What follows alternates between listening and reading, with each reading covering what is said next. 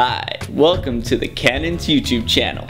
That's me. Today I'm going to be doing something completely new and original and review video games. Spyro, one of my favorite video games growing up.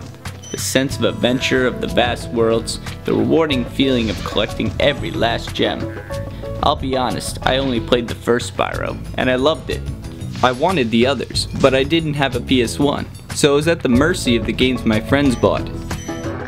From what I've seen, Spyro 2 and 3 continue to expand what made the first game so great. Enter Spyro Enter the Dragonfly. Now by this point, Spyro wasn't being developed by its original creator, Insomniac Games. It was being developed by, Check 6 Games.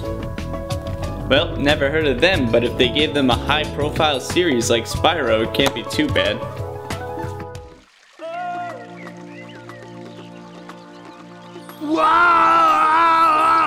You know, the ears are very sensitive organs, and when you scream in them, it hurts. Whose idea was it to start the game this way anyway? Oh yeah. Damn you, Check 6! So basically, Ripto comes back from the dead and he's like, join me. And Spyro's like, no way!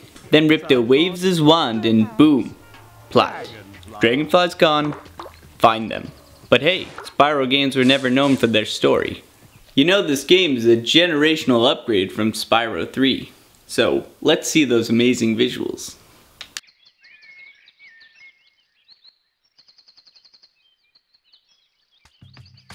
And they're terrible.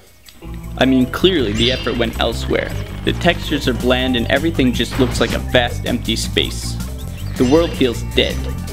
And one of the original concepts of the first Spyro was to make the world feel alive. However, there are some exceptions, and you can really tell which levels they put all the work into. In some sections of the game, you can literally see it falling apart at the seams.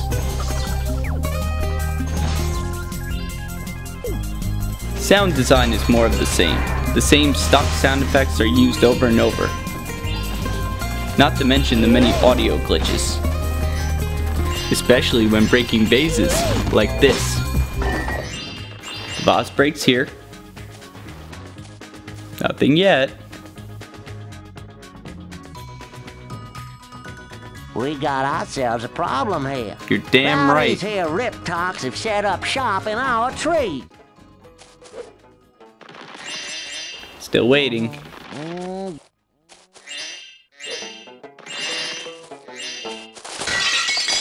And there it goes. Huh. Is that really how it works?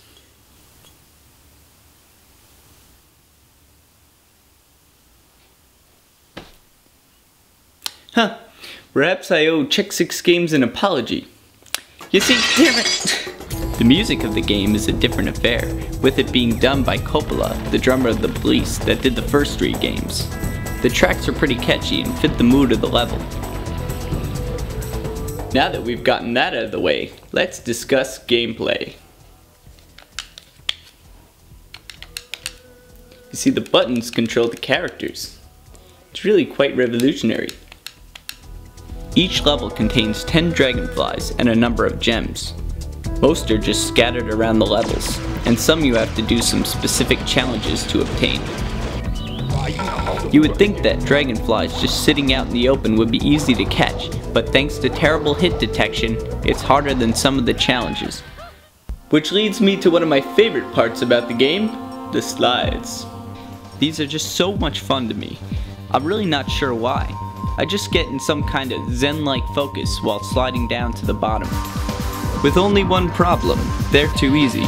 The lava slide can be beaten on the first try, and the honey race is not much of a race at all.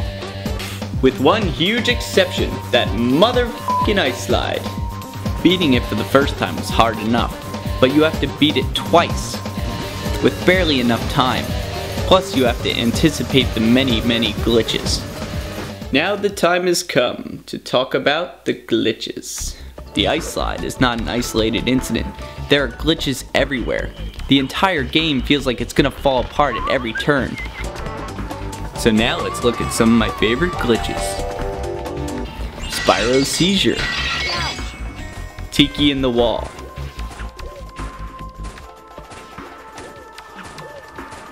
No textures, no problem.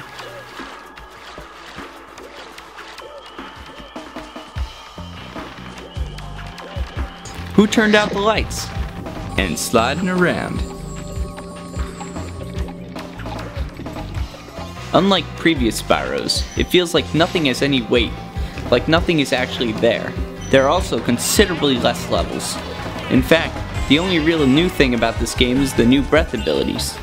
You earn each breath by collecting runes and placing them into a statue. And you learn them all pretty early on. They're mostly just like glorified keys.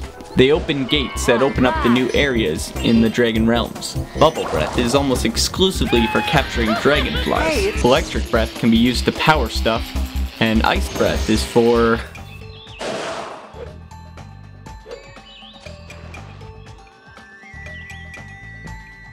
getting a kite out of a tree. Yes, ice solves everything. Got a problem? Throw some ice at it. Well, that's really all there is to say on Spyro Enter the Dragonfly, so on to the epic boss showdown.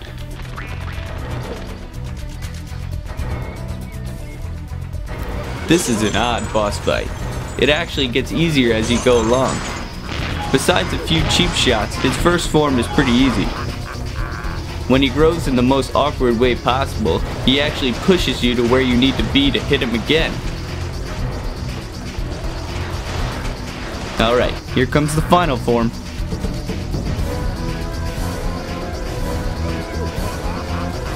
Odd transformation.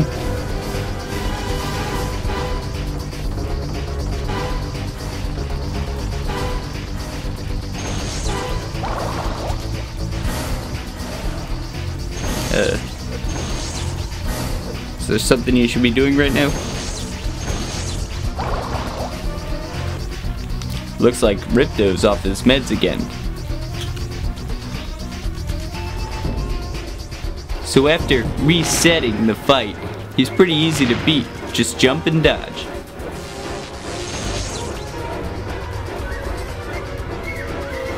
And did I beat him? Oh, there he goes. Don't worry, Ripto. You're not the only one.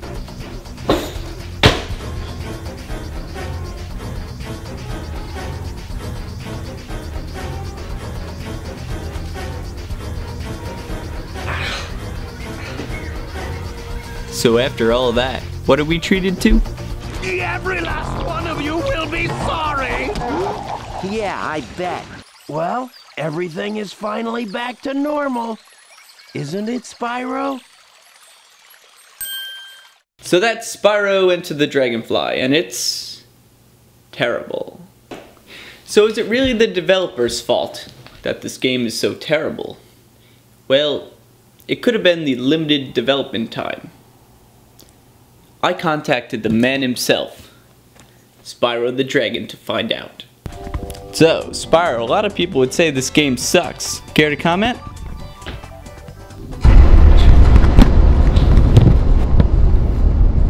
Hi, thank you for watching my very first video.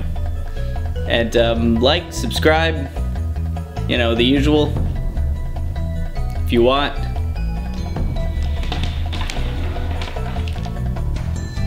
This isn't even connected to anything.